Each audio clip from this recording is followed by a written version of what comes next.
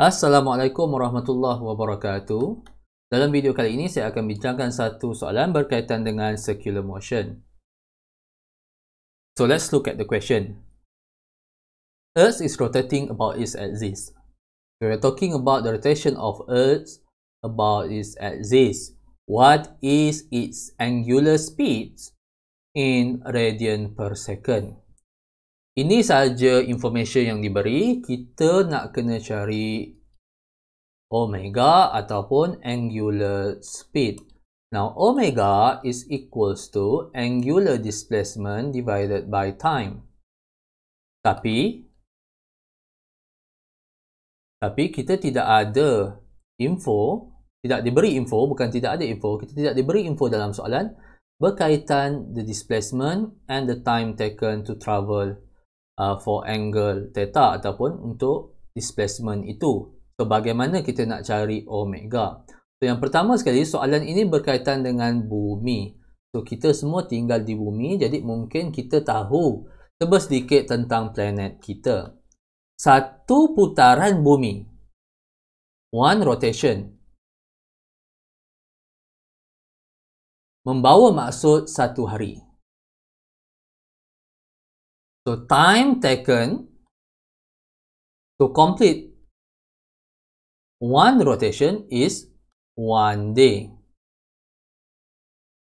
Now, the time taken to complete one rotation is called the period. So, satu hari bersamaan dengan 24 jam. So, I have now the period is equals to 24 hours. Walau bagaimanapun, kita nak angular speed kita dalam radian per second. So, kita kena ada value dalam second. So, 24 hours, 1 hour is 60 minutes and 1 minute is 60 second. So, kita akan dapat the period for one rotation, time taken to complete one rotation is equals to 86,400 second.